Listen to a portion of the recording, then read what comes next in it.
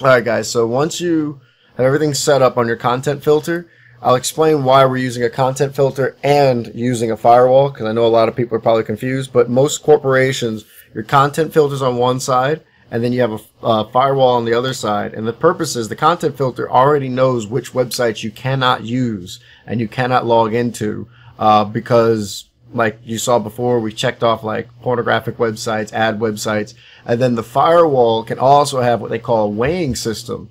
And what it does is that it goes to the website, reads the code, reads the words that are on the page, and try to weigh out against certain keywords that are already built into the system on if it should let you have access. So if it sees too many words that are pornographic or too many words that might allude to that the site has viruses on it, it'll be blocked. But the problem is the person has to get to the site first for it to get blocked. If you have a content filter, which is what we just set up, the site is already blocked before users even have a chance to get out to the internet and get to it. So to get your firewall, you want to go to clearfoundation.com, go to your software link, down to downloads, and you're going to get to this screen. Now, the professional version is normally used for businesses, education, nonprofit, government, blah, blah, blah. That comes with support and things of that nature. We're going to use the community version because we're using this for a small business or a home. You'll be fine. 32-bit or 64-bit. I prefer 64 because we deployed a 64-bit content filter. So go ahead and download whichever one's your favorite. And after that, join me over here on your virtual box once it's finished downloading. So assuming that it's done, we're going to go ahead and click New. And I'm going to type ClearOS, Linux. I'm just going to pick 64-bit Ubuntu, no big deal. Next. Now this is going to be a little more resource intensive, which is why I said you're going to need so much memory on the machine. So I'm going to give it about 1.5 gigs. Next. Going to do a virtual drive. Yep. Same thing. Same thing that we had before. Like I said, it's resource intensive. We're going to bump that up to about 30 gigs. Hit create. Alright, now it's done. Now we got to do two things. Firstly, we're going to make sure to add the CD drive. So we're going to do the same thing we did before. Choose the disk. I'm going to select that. But then we have to go over to the network area here. And we're going to have to add, make sure this is in bridge mode, and add one more network adapter. Because remember, content has to flow in and flow out. Now that that's been created, we're going to hit the old start button. And just close that out. And we're going to do the installation with a small screen because we have limited resolution on the screen that I have right now. And it's going to go ahead and extract all the files from the ISO that I just downloaded.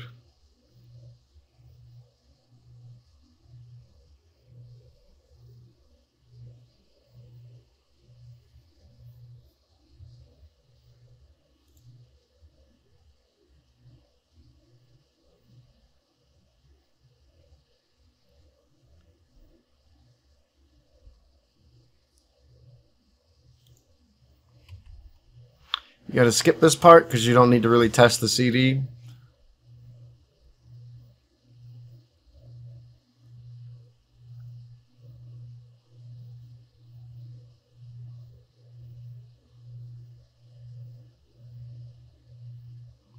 Alright, now you're going to hit next. Next again. Next again. You're just selecting languages, no big deal. Do basic storage. Now this part I have to stress to make sure to put this in. I'm just going to do ClearOS, put a 0 at the end of it, .test.local. You want to make sure you put in the name of the device first, whatever your domain is going to be called. So it could be your last name, some random name, but always end it with .local. Never put in any of these extra things like people put .com or .net or anything of that nature. Do not do that. Click next. And next again. Put the same password that you put in on your smooth wall. That way you don't have to memorize a whole group of passwords and stuff. Hit next. Write the changes. Alright. And go ahead and just let that run. And I'm going to go ahead and just jump ahead. So the next thing you're going to see is the complete screen.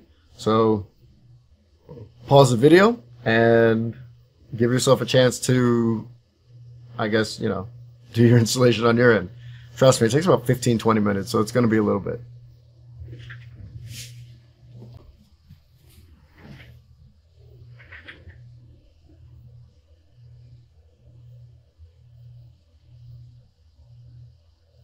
Alright, now it's done. So go ahead and click the reboot button. And it's simply just going to reboot the operating system for you. And I can't stress this enough. You want to make sure that you put those network adapters on there correctly. If not, you're going to have to redo this entire installation process.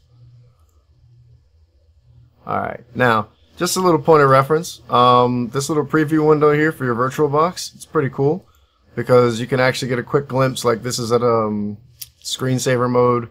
I can go over here, I can see this one's on Google, and I can see this one's loading. When you're and you're in the middle of working on these things, it's good to be able to just see a quick snapshot glance of what's working and what's not. Just something I just like to bring up. Anyways, time has passed long enough, and now we are logged into our ClearOS. Now, one of the main reasons why I truly love ClearOS is it is highly customizable, and on top of that, it can be done straight through a regular internet browser. Now, here is the network addresses and everything that it came up with. We're going to go to the network console. We're going to log in with the username root and the password. Now the IP address that it chose is actually an IP address that is from my actual network, not the network that I've created for us to do the testing on. So we're just going to make some few changes here.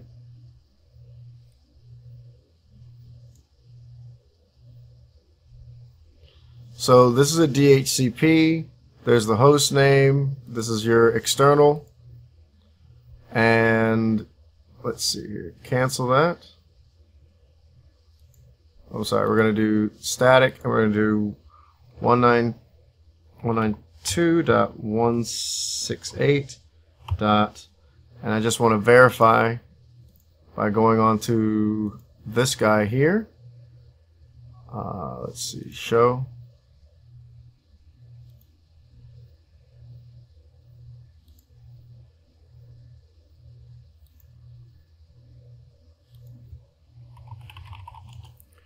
And it's 35, just as I thought. So we're going to give it 35. And I'm going to give it the IP address of 22. Sorry, .22. And the gateway is 192.168.35.1. And what that's going to tell it to do is to actually look at the smooth wall that we just created as a content filter. To get onto the internet. So I'm going to click the old update button here. It's going to do its thing. It's changing it from DHCP, making it static, changing this around. Okay, we should be good to go here. And we're going to change this as well. 35.1, update. Perfect. And log out. Okay, now we should be able, because you see it says 3522, I should be able to go to my test machine. Let me minimize this guy here. I should be able to go onto my test machine, which is this. And don't forget, your test machine is essentially going to be the computer you're actually doing all the work on. I'm just using a test machine just so you guys can see how it works without editing everything on my network. So on your test browser, 192.168.35.22:81, if memory serves me correctly. Okay, so you get bad requests. HTTPS. There we go. After putting in HTTPS, you're going to get this thing here. Click I understand the risk, add the exception, and confirm. Once you confirm, boom, you get the login screen. Now from this login screen is where you configure everything. So type root and your password. And here you go, your installation guide, getting started guide. So from here you click next. And it's going to not be, you can do public server here, private server here. You're going to use as a gateway because other computers are going to get to it. Next. From here, this is the stuff we already configured, so that should be fine. Next. And we're going to put the Google DNS here, 8.8.8.8 and 8.8.4.4. Next. It's going to do a quick lookup on the DNS servers to make sure everything's working. It means it works fine. Thank you for choosing. We're going to do the community version. Hit next. It's going to check for any software updates. Like I said, ClearOS is very good. It's going to check for the software updates through a web browser. You don't need any applications. It's all going to be done through a web browser. So it shows that we have these updates that are available. Okay. Hit next.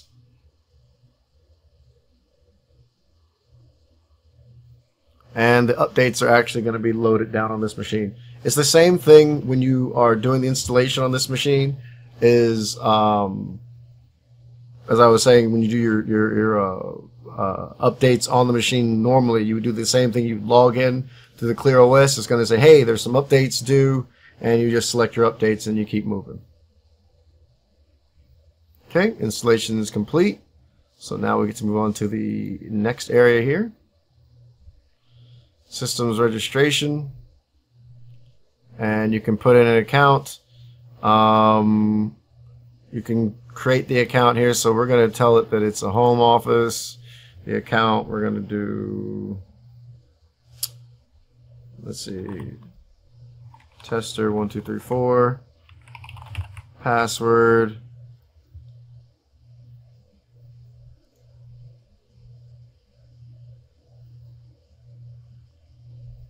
Okay, so obviously tester 1234 is already taken. I'm going to do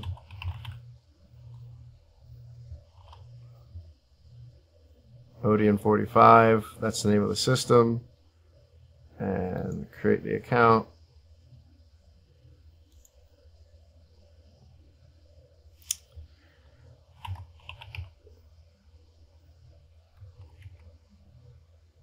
Okay. Whoops. Let me take that hyphen off the back of it. These are standard registration stuff.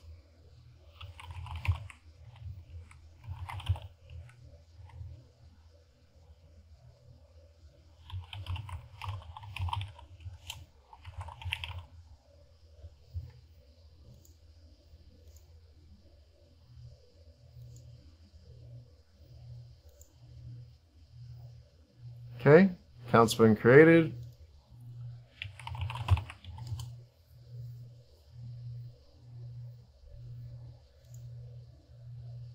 Oops, select the environment, home,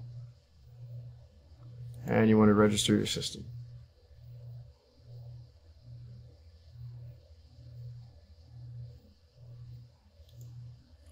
Boom, registered. So now, remember I said you can log in remotely and check it out?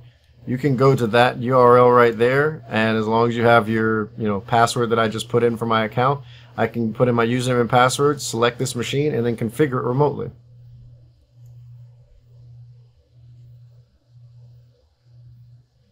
Alright, so I'm just going to do test.local, host name, exact same thing we had before, time and date, same thing. It's going to keep it synchronized for you, no problem. Now, from here is where you can do the app selection. We're going to skip this part because I'm going to do a whole section on how to do the apps installation after the fact. So we're going to do next. And you're done. You are set up. You are ready to go. So we're going to do another video after this on how to configure. And after we set up how to configure, basic troubleshooting guides, and you should be set. But hope you found this very helpful. Feel free to send me any messages that you like on the Udemy board there, and I'll be more than happy to answer any questions. But as you can see, it's pretty straightforward.